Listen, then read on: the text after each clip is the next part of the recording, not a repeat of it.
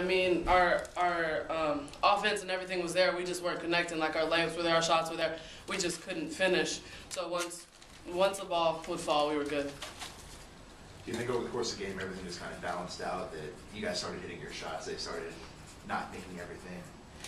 I mean, like Coach always tells us, it starts with the defensive end. So she knew we could get stops because we showed her we could get stops. We just needed to score. And then when we got the few steals that Candice had got, it just gave us momentum and a little bit more energy just to bounce back.